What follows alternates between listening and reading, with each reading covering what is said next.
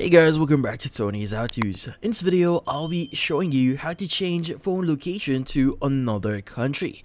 Before we start, hurry up and check out latest overages under this video. Let's get started. Now in this case, you might be wondering, how do you exactly do this? Well, it's actually pretty simple. But first things first, you can go and open up settings here. And from here, you want to actually scroll down a bit until you see the section for additional settings. Let's go ahead and click on it. Now from here, you need to look for region. In this case, go ahead and click on region.